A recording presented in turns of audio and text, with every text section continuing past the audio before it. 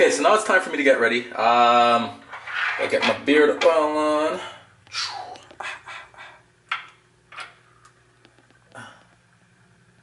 Get my get the beard right, you know. Ladies love a little, you know, a little beard. Oh shit. I rub it in there.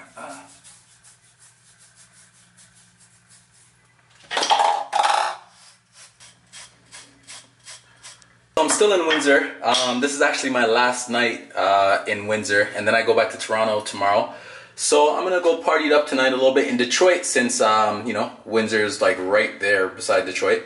And yo, tell me how this morning I messed up my finger, fam. Like I broke off my finger.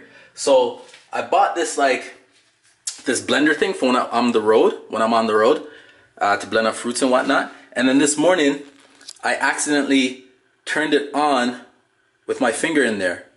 A piece of it fell off, right, in the bottom, like one of these things. And I was trying to put it back in, and I didn't realize this thing was plugged in, and I accidentally pressed the on button while my finger was in there, and it was like all on my finger, bro. I messed up my finger. Do you guys want to see it?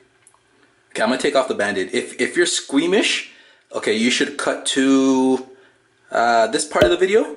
I'm gonna take off this Band-Aid and show you guys. Ow.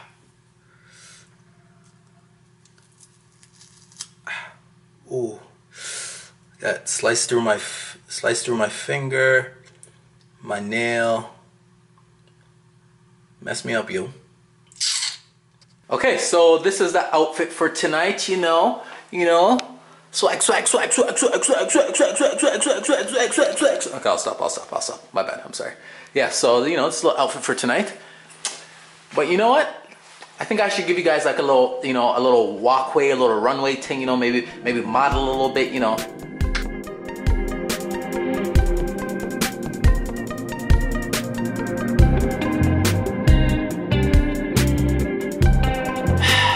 So, you know what happens sometimes?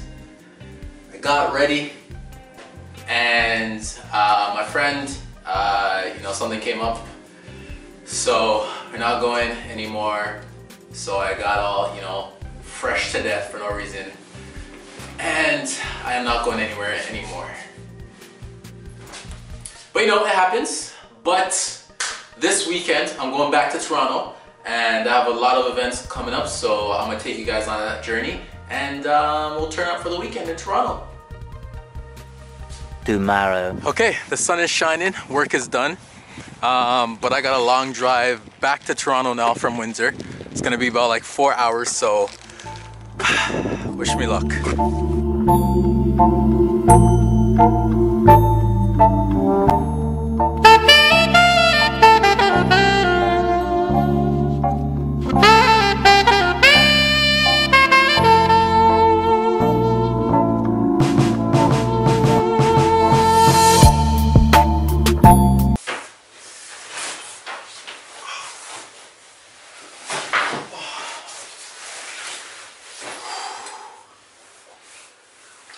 I'm finally home. Like, you have no idea how good it feels to be home. It's been 2 weeks since I've been home and I just want to sleep, relax. But unfortunately, I have to take pictures tonight at this club that I normally shoot at on Fridays. So, you know, time for a quick nap and then we out.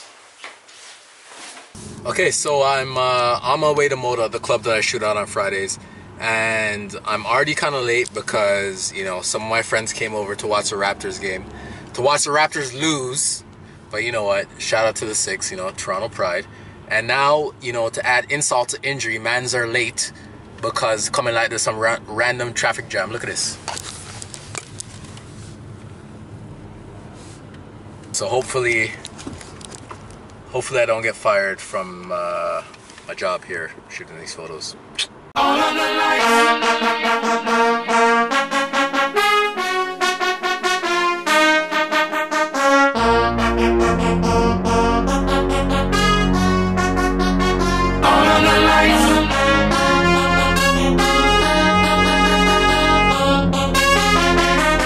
So despite feeling like I'm on a constant hamster wheel, I wouldn't really change it for the world. You know, photography brings me many places. Like one day I'm in Windsor shooting graduation photos. The next night I'm at a club, you know, capturing people's memories while they're having a good time. And the very next day I could be at a wedding, you know, capturing the union of two people who are madly in love. Uh-huh, honey.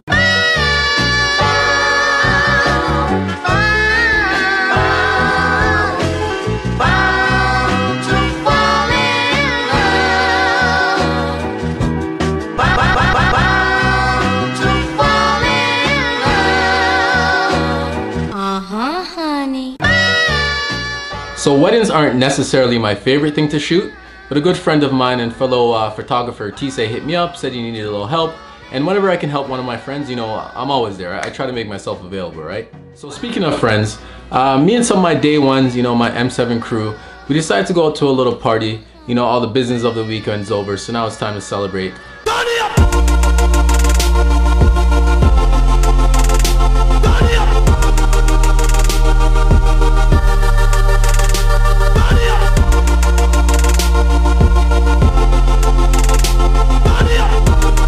And it actually turned into a real celebration because one of my friends told the crew that his girlfriend's pregnant, and another one of my friends announced that he just bought a house. It's a really good feeling to see your friends grow and progress, and you know, for us to go into these next stages of life, and it kind of makes you reflect on your own life.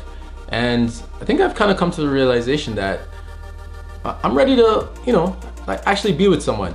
I've taken the past year to really build on myself and try to grow and try to, you know, be my best, and I think I'm ready to be my best with someone.